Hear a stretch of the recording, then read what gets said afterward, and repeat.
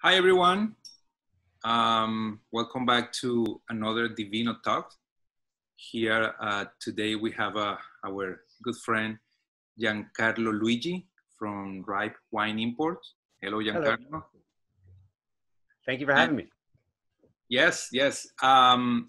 Today we're going to talk about a couple of delicious wines, of course, that we carry at DVINO, thanks to Giancarlo and Ripe Wine Imports.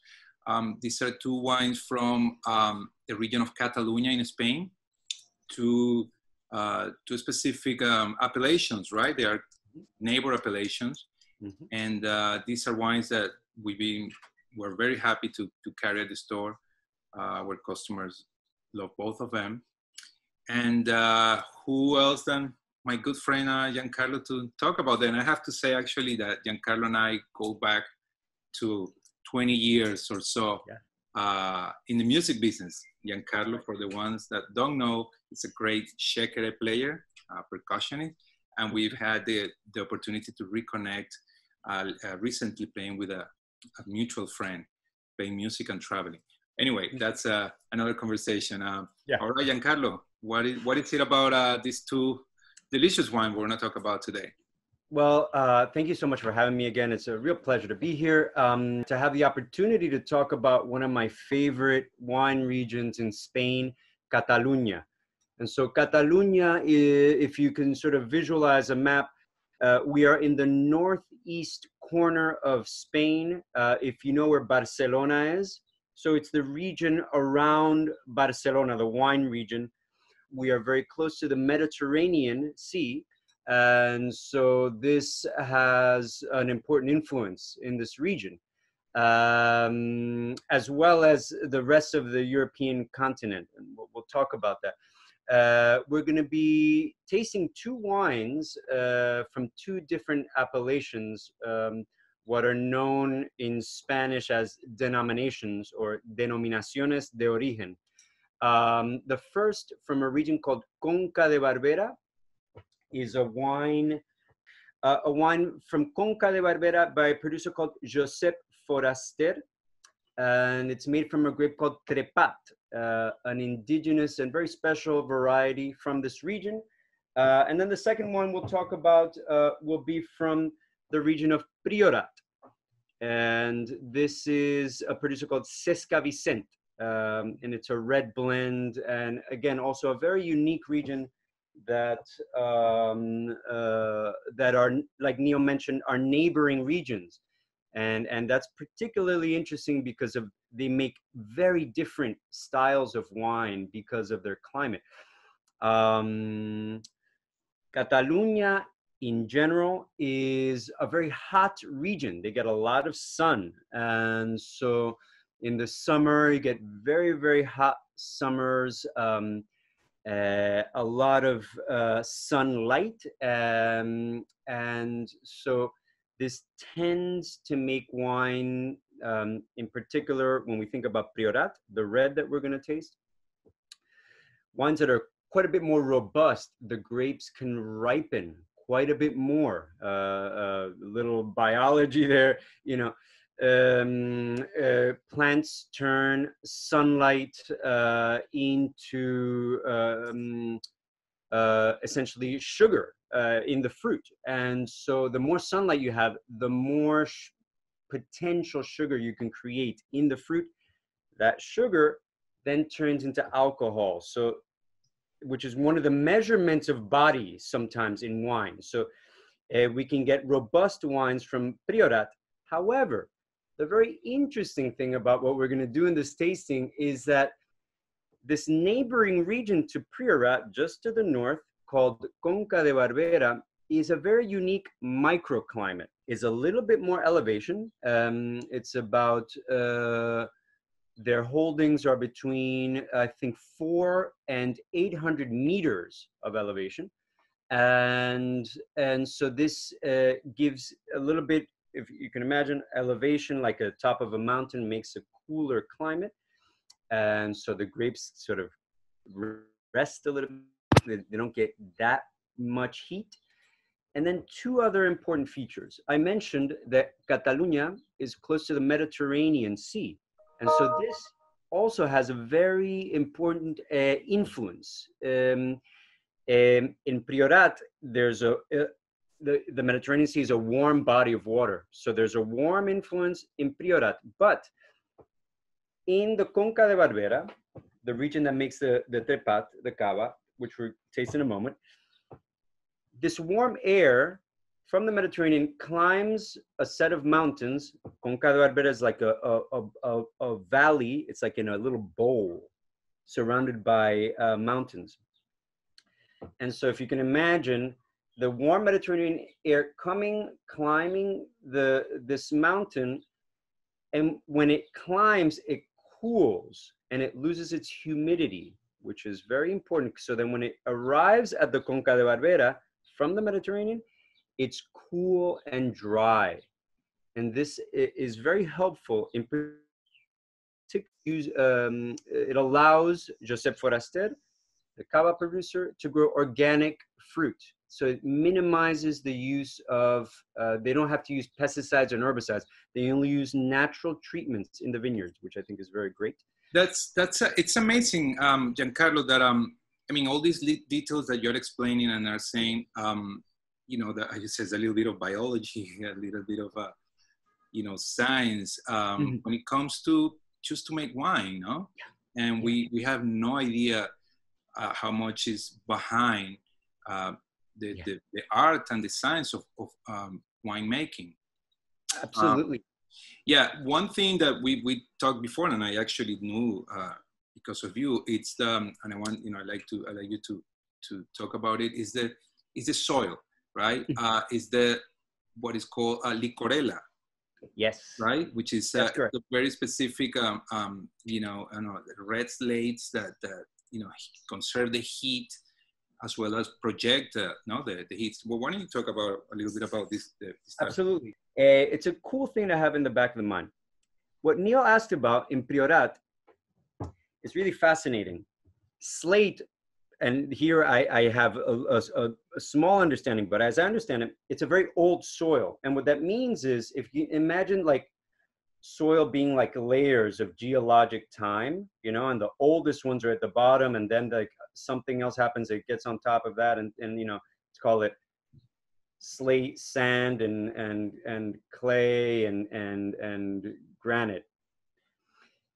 Anyway, slate is a very old soil, and in a long time ago in the geologic record, millions of years ago, due to tectonic movements, this soil was pushed up. And so this old soil is generally very buried in the geologic record. In this hill that is Priorat was pushed up. So you can imagine like this kind of. And so the slate is exposed, and Priorat is this hill, very small region in Spain, very unique in that it's all slate soil, which is like pieces of rock. I don't know if you, like, sometimes you see slate countertops, sometimes you see slate, I think there's some in New York, upstate New York, anyhow. And so what that means is that, I mean, it's very poor soil, which is important because actually it's one of the funny things about wine. Poor soil makes good wine. And what that means is like the vine, interestingly, if the vine struggles, it actually produces better wine. Part of why that is that if you have very fertile soils, very, very prolific, high organic content and material, soils that are good to grow food like potatoes and beets and carrots and greens and things, and you plant vines there, they'll make a lot of bunches of fruit. They'll be very prolific, but they'll sort of dilute their energy into many, many bunches. Right. And so the grape that you get, the fruit that you harvest, will lack what in the industry we call concentration. And so if you think a parallel world here, you know, like Priorat, very poor soils, they're rocks, the vines grow through these rocks, and the roots go through these rocks very deep into the rocks to try to get at the water and the nutrients deep in the ground. It also actually helps anchor the vines. The vines are holding onto rock, and so they get pretty good strong winds in Priorat. It won't lift up the vines, which in some other regions of the world, winemakers have to take measures to keep the wind from literally pulling up the vine, like in Tenerife, for example. That's a whole other yeah. We have a wine, Malvasia, and it's because of the wind, and it's actually a soil. It's more of a sandy soil, so yeah, they dig these big holes, and they are kind of planted like a little bit below ground. Correct. To get protection. But it's fascinating, man, because it's like the concept of poor soil, better wine is opposite to what it is for I guess the rule of thumb for regular agriculture. Farming, agriculture. Yeah. But it's true, and I still people try to don't know how to put that together, how that works. So I'm glad that you explained that. All right, so let's go to our first wine, which is, I got mine today. JOSEP FORASTER Cava, Trepat Rosé. Now that rosé season is is right here. You see all the sun coming through the windows for both of us. Yes, spring has sprung. Right. Yeah. Get the lights here. So I'm gonna pour myself a little bit here, and okay. So this is it's a rosé Trepat, which is an indigenous grape. Yes. From the and I love Trepat. It's a variety that's very unique in Spain. There's only, if I understand, about 1,100 hectares of it in the world. 1,000 of those hectares are in the Conca de Barbera, the small region. Wow. That it has only about, call it less than 30 producers, I think like 26 producers or so. So very, very small compared to Priorat, which is also a very small region, but it has about 100 or a little over 100 producers. Right. 110. And so, yes, it's very pale color. It's kind of in the screen on my side. I mean, it's looking very, but you can see how pale it is, even though it looks kind of white, right? It's a pale salmon color, slight copper notes. Beautiful berries, maybe strawberries and maybe even today it's interesting. I'm getting like stone fruits. I'm getting stone fruit too, like peach. Nectarine or so, which is unique actually. Yeah. And Trepat, if we can. Well, bueno, salud, cheers, salud. Neo. Tu salud. Very fresh, very clean. Cava is made in the champagne method. So, very fine bubbles. So. What this means is, fine perlage. What this means is different from Prosecco and other sparkling wine types.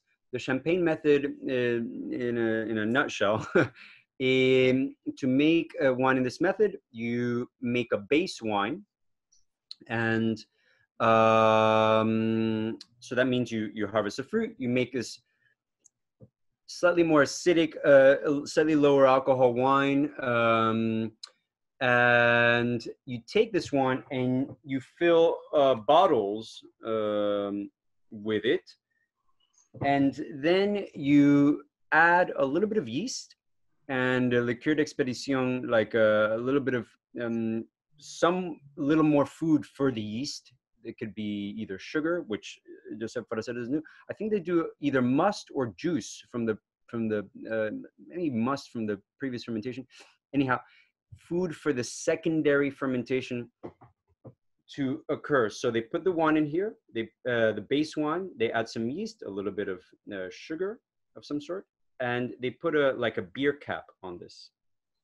And slowly over the course of time, Well, the yeast eat the sugar in the juice that you've reintroduced, but the two byproducts of fermentation, carbon dioxide and alcohol.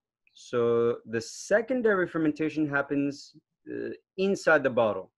This is how you make the wine sparkling, the secondary fermentation. And so since you've put a crown cap on the bottle, the carbon dioxide has nowhere to go, and it remains suspended in the wine. Also, what happens is the spent yeast is also suspended in the wine. After the secondary fermentation, the yeast is still hanging out in there. They've already done their job. They've passed away. They're suspended in the wine. But part of what this does is aging the wine on these lees. They're called lees, or the spent yeast after fermentation, gives the wine complexity. There's, I think in the Cava region, 15 months is minimum, but for this wine, JOSEP FORASTER, I think they do 20 to 22 months of aging on the lees. This gives richness and complexity to the wine. That a wine, for example, like Prosecco, all of these processes that I've described happen in a very large, huge stainless steel tanks, and the wine is bottled under pressure. This means that the complexity of Prosecco is a little bit more simple, but it's kind of like there's nothing wrong with that. It's exactly what you want with Prosecco. Prosecco is a very fun, jovial wine. Right. I'll say about Cava and Champagne method wines a couple of things. They are almost the perfect food pairing wine. So you can pair Cava Champagne with just about everything. I mean, I wouldn't do chocolate and things like this, but it is eminently versatile. If you're going to a dinner party, you don't know what they're making, bring Cava, bring Champagne method wines, because you can have them at the beginning, you know, sort of before the meal. You can have them with aperitifs. You can have them with the meal. You can have them after the meal when you're hanging out. You can have them to toast friends that you haven't seen in a long time, which we're all very much looking forward to. I'm gonna secure a bottle of Cava for our meeting. You know, when we get to see each other. A reunion. Yeah. So I'm glad that you actually point out the you know what's the best pairing for it, because you know I would say the bubbles in the case of bubbles, Prosecco is probably the most popular sparkling wine. Just because it's, you know, it fits, you know, in every situation. You got the, you know, the mimosas, you have the brunch, and then, you know, you have champagne, which suppose something a bit more elegant, big party, a big celebration, or, you know, something very specific. Yeah. But in Cava, people think, okay, this is Spanish sparkling wine. But I know Prosecco already, and I know Champagne already, so why go with Cava? So it's a good point just to bring up, you know, the options and the possibilities in terms of pairing.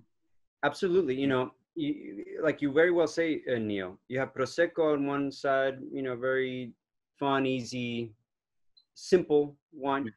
You have Champagne on the other, maybe things for celebrations, and you know, because it's, you know, part of it is like it costs a lot, you know, Champagne costs a lot of money, you know. So Cava is a nice right in between and closer to Prosecco, because if you spend $22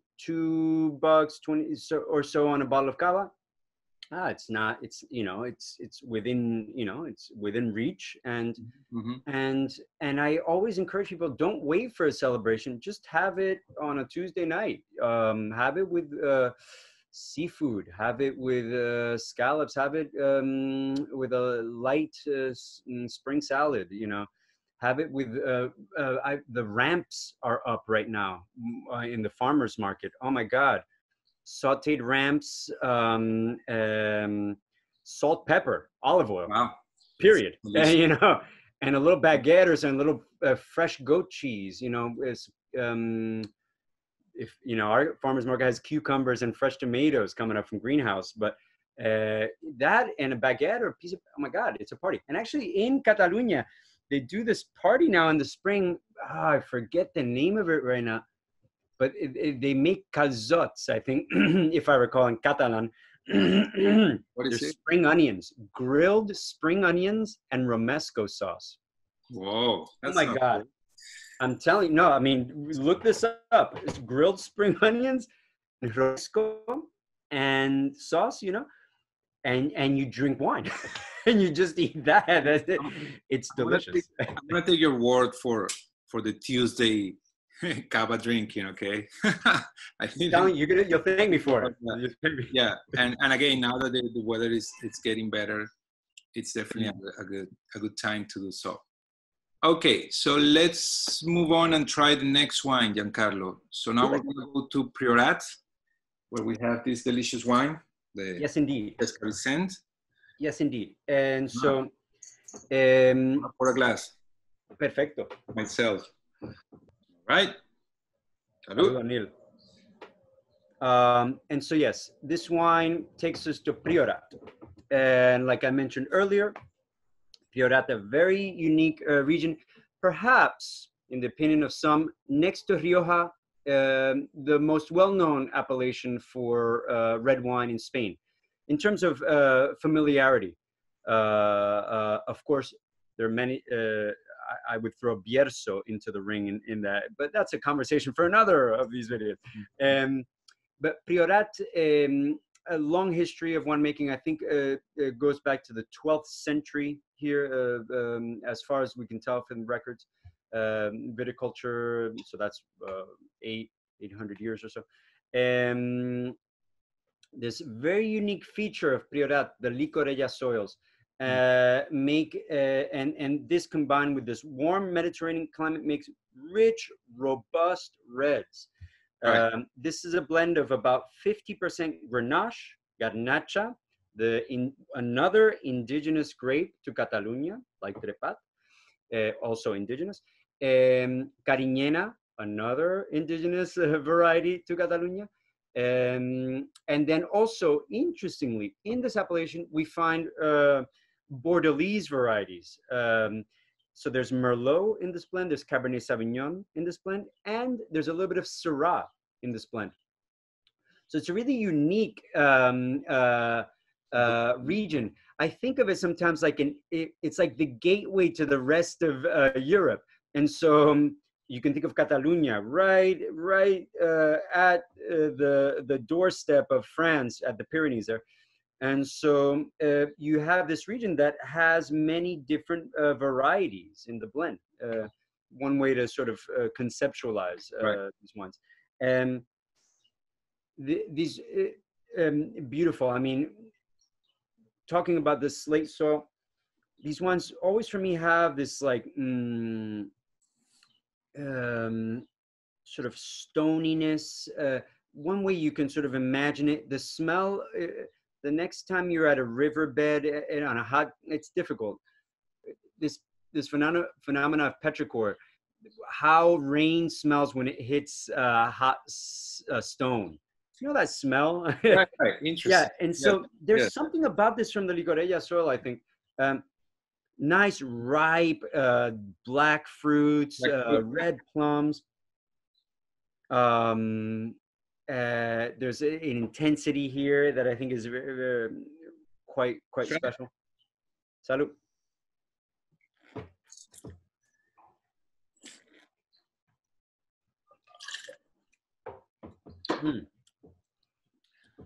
Lovely lushness.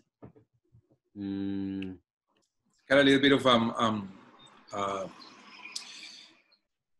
want to say like a little spicy taste. I guess is the aftertaste. I guess the wood, right? There's a few things. Yes, for sure. First, the body of this wine. This is a clearly full-bodied wine. And so this wine, I think, is around 16 degrees alcohol. It is. and so this, we went from very light to quite robust. Mm-hmm. I will say one thing right before this video, I had this in the fridge maybe 20 minutes or so. And I think any red, you should drink slightly chilled. I think in America, oftentimes we drink our reds too hot and our whites too cold. think cellar temperature. Anyway, that sensation of that black pepper spiciness comes from its robustness, and part of that is its alcohol. So this is a wine for robust fare, burgers, steaks, robust mushroom dishes, risottos, some, you know, big burly fare. Not a shy wine, but still very balanced. One of the things that is so impressive about CESCA VICENT is that her wines have freshness. Even though this wine is so full-bodied, it actually, I always, is light on its feet. It dances, you know? Yeah, that's an interesting way to put it, because it could be as related to a Bordeaux wine because of a blend and the robustness, but it's got some subtleness. It's got, as you said, you know, it's like it's light on its feet. Absolutely. Yeah. One thing, you know, I mentioned CESCA VICENT's name, and so I feel it's important to talk about her. She's like a matriarch in Priorat. She has roots in this region to the 16th century. She's a 5th generation winemaker. She's a female winemaker, which is in Spain rare, and even more so. She is now, her daughter is, she's taking her daughter under her wing to perpetuate the vineyard. CESCA is a dynamo of energy. I had the great pleasure of meeting her in person in Priorat. It's a great story. You know, Priorat are these kind of hills. We talked about the slate soil, so these rolling kind of stone hills, kind of very beautiful. And you know, she's driving, got one hand on the wheel, and she's kind of looking at me and the other and chatting, you know. And I'm like, you know, CESCA, maybe you look at the, it's like winding through. Her energy is amazing. When I say she's a dynamo, I mean, she's just running and doing, and I had heard about this. I heard she doesn't stand still. And when I saw it, I was like, oh my, it's just incredible. I mean, so I think part of that energy is that vibrancy is in her wine. Absolutely. And it makes sense, not only the fact that, you know, it's a female winemaker and it's you know, there's quite a different energy. And you know, we devote the whole section in our shop of you know, female winemaker wines. And yes, there is something, you know, subtle about the energy of that wine. And you know, it might be too subtle to see it at once, but when we know what's going on behind every bottle, and you know, these kind of stories you're telling, even more, you know, we feel that the connection with that, you know, with that process. Absolutely. You go to the other extreme and you grab a bottle of wine from a major, you know, producer or a major brand. You know, you might be able to at some point tell how, you know, it's just even. And you know, there is the dynamic. It's not as dynamic. Yeah, when you talk about sort of industrial production. Right. So yes, I'm glad that you point that out, and I'm curious. You know, I'll be curious to meet her and to see, you know, how you know, how the approach is in her case, because as you say, I mean, these are bold wines that are you know, but got that, I guess, that feminine touch. Right. Yeah, absolutely. So I encourage you. I wish that we were our viewers were tasting this. Go to d-vino and taste, so you can see that freshness. When we talk about freshness, we're going to get a little technical here. Part of what we're talking about is this sort of mouth-watering aspect of the wine, because robust, full-bodied wines can get very tannic. They can get very dry. But when we talk about freshness, vibrancy, it's a mouth-watering. It's the opposite scale. It gives lift to the wine. It gives energy to the wine. It doesn't sort of like weigh you down. It kind of lifts you up a little bit. So this is part of what that vibrancy, that freshness, that high notes, you know. Right.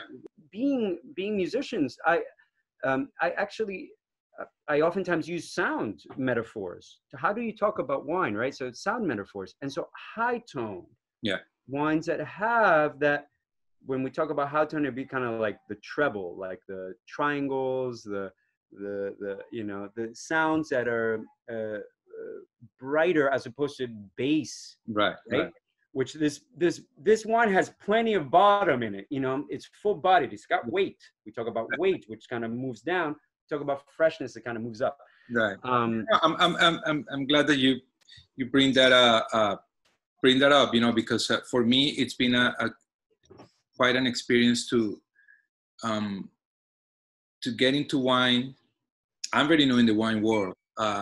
But I've been playing music for a long time, and I, you know, going from just wine lover to kind of understand a little bit more everything that's related to, you know, viticulture and winemaking, and there is a relationship. It's a form of art, yes, as well as a, you know, as a science, and in music it's the same in a way. You know, we talk about textures, we talk about, you know, bold, big, thin. I find it very curious that there are a good number of wine professionals in New York City who started off as musicians. You know,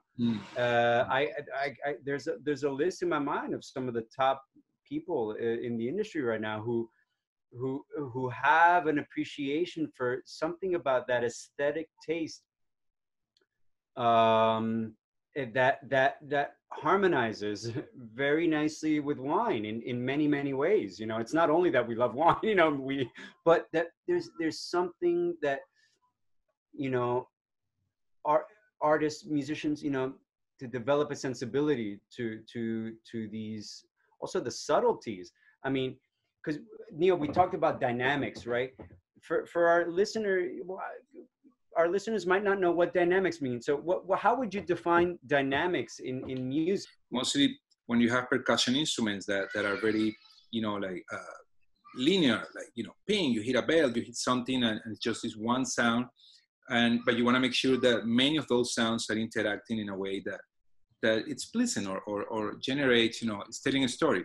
So I would think that, you know, that's a way to put dynamic. But listen, man, I got a plan.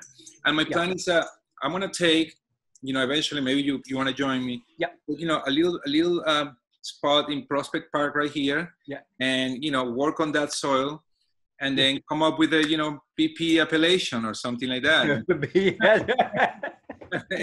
That's great. Prospect Park, you know, our own DOC here and see what happens, you know. Takes 40 years. I love it, Neil. I love it. Brooklyn wine. You know, we're ready for it. Listen, Giancarlo, thank you so much, man. It was a great pleasure talking with you. Thank you. You know, my good friend Giancarlo, and always a pleasure. And, you know, tasting these two delicious wine from the Catalunya region. I'm sure we'll do this again. You have, you know, you are Ripe Imports. You guys have a great catalog of these kind of wines that are, you know, sustainable, small producers, female winemakers. You know, they really care, you know, on the process of the making of it, and also, you know, the relationship between, you know, the soil and what goes in the bottle. Thank you. Ripe, and we'll be in touch. We'll see you back. Sounds great. I thank you so much for this opportunity, Neil. This has been so much fun. Just closing thoughts. You're absolutely right. I mean, so much of this is people, you know, relationships. You know, the Foraster, Ricard Foraster, the winemaker, dear friend. You know, CESCA VICENT, a matriarch is the word I used to describe her. You know, Neil. You know, 20-year friendship. You know. And wine is really like this bridge that it's this link, you know, we can use in our with the people that we love, the people that are close to us, to share life and food and stories, and this is the best. So it's lovely to be here with you, Neil. Till next time, man. Cheers. Same to you. Okay. Salud. Be well. Ciao. Likewise. Salud.